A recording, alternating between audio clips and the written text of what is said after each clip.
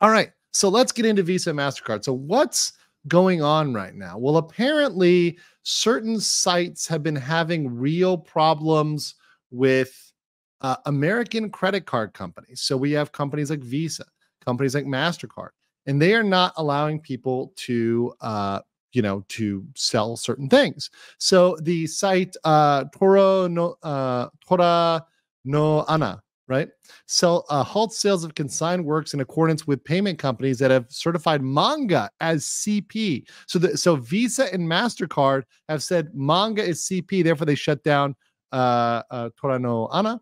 And then Shizu says another Japanese store is forced by American credit card companies to censor works in Japan.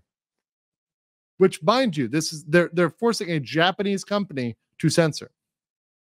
This time is Torana. Unlike other stores such as DL site, they instantly bent the knee and are suspending the accounts of several Dojin circles, right? So, Raging Golden Eagle, RGE, said, easy solution, never use the site again. If you have an account, shut it down, move to DL site and support them. If they can maintain their sales levels without fascist Western credit card companies, that's a strong message. They do, but here's the problem.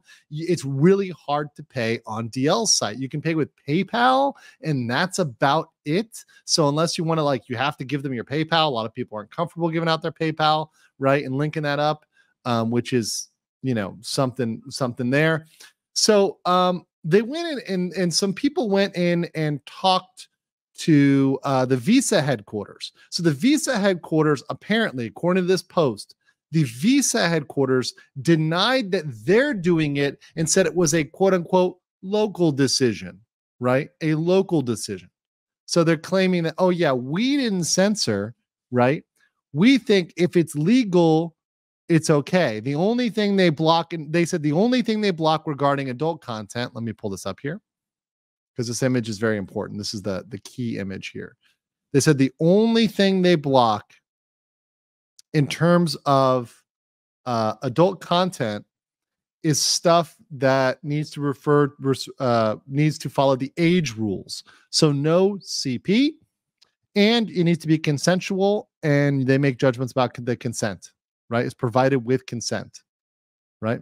Regarding Visa, the head office only determines the standards and does not make any decisions. Visa headquarters has never issued instructions that content containing specific terms should not be handled. But this is very fishy. And the person who said it's not Visa, I think they're speaking too soon, because Visa is indeed very much restrictive.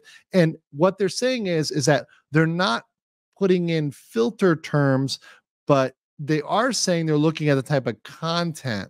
Right. So they're looking at that.